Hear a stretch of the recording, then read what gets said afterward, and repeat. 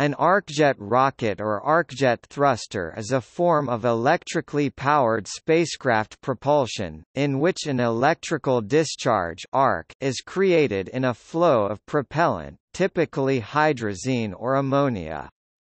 This imparts additional energy to the propellant, so that one can extract more work out of each kilogram of propellant, at the expense of increased power consumption and usually higher cost. Also, the thrust levels available from typically used Arcjet engines are very low compared with chemical engines.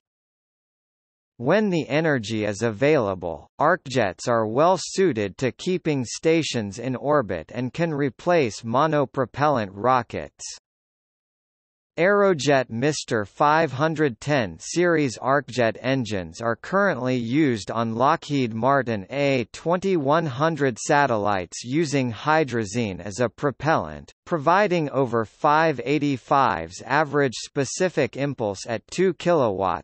In Germany, researchers at the University of Stuttgart's Institute of Space Aviation Systems have been looking into these challenges for years and have developed various hydrogen-powered Arcjet engines capable of power outputs from 1 to 100 kW. The heated hydrogen reaches exit speeds of 16 km per second, 9.9 miles per second. An Arcjet-propelled test satellite by the name of Baden-Württemberg 1 (BW1) was scheduled to go to the Moon by 2010. No such launch has yet occurred. Baden-Württemberg 1 would have used polytetrafluoroethylene PTFE propellant,